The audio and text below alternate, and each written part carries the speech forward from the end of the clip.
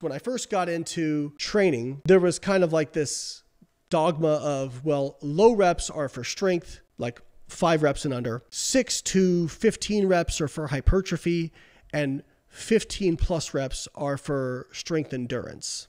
So there was this idea that there was this hypertrophy rep range. And there was also, I think even the ACSM's guide for a long time, or their position statement was that you need to train at least 60% of your 1 rep max in order to get hypertrophy. And this all kind of got the lid blown off of it around 15 years ago when Stu Phillips' lab published research data showing similar hypertrophy doing very light loads, but taking the sets to failure. I mean, we're talking about like 30, 40% of a 1 rep max doing 30 plus reps going to failure. And they saw similar hypertrophy as doing lower reps with heavy loads. Interestingly, Brad Schoenfeld tells a story, and originally he criticized this paper because it was an untrained men.